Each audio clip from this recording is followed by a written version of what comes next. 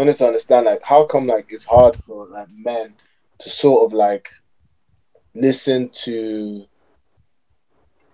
I don't know what to call it, this new female rap or this bad bitch female rap or whatever you call it, because like guys bump Lil Kim, obviously Lil Kim was fire, but when it comes to female rap, obviously I was more drawn to like Lauryn Hill.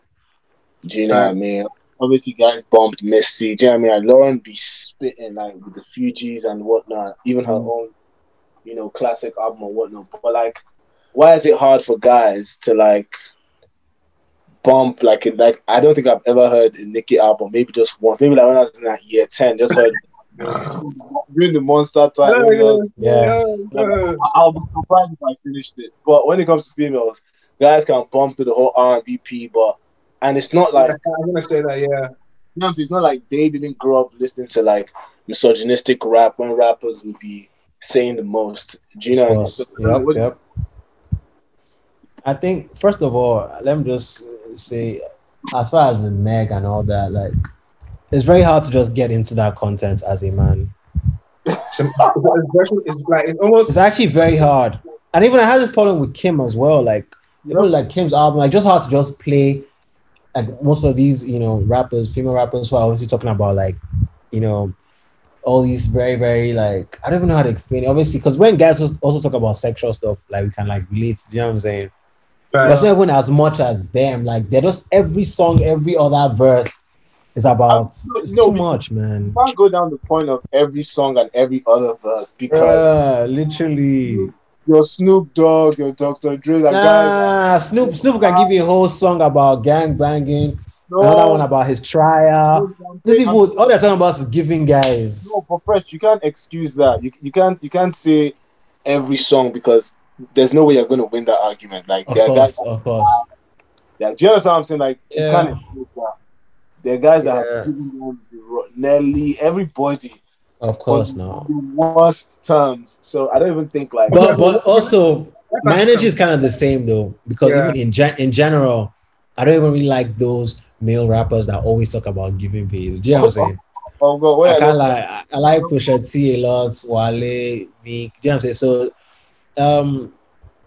but listening to Meg is tough, man. FM problems though, for real. I feel like if you compare like a song like WAP to, I don't know, what's a badass song? I don't think any male rapper has a song as bad as that WAP. That's what I'm saying. Like nowadays, it's okay. There's this Jamaicans, I can't remember who sang it. No, forget about Jamaicans. Forget about those guys. Are nasty. All of them, like they're in a different league, man. Because different. Yeah, that one I bow down to them. Because guys, I'm about to tell you one crazy lyric. No, those ones are wild now. But different. Wow, like you can't say that. You can't. I just feel like it's not relatable in terms of like. But you guys, okay, so what is the answer to the question? Is it because it's not relatable to men? I don't know if there are men that like, when they're whipping in their car or whatever, they're like, yeah, put that new Meg on. Like, do you know? Like, but have you seen that meme of someone like, there's so many of them. But yeah, I know what you mean though, in terms of like, it's just not relatable. It's not, you know, like, I think that's all it says, yeah. It's not like the beat is not knocking and anything. Yeah, I'll give you like, not like the verses are, but like, when you actually like deep it and listen, like, you're actually trying to like get into the song, it's just like, when, like, what's the verse again? Guy, it's just not relatable, guy. So basically, we need to make a call. Fresh, you want to make that call? Do you want to call a guest? We're trying to make that call. You gotta let her know you're now tuned into the OAF podcast. You're live.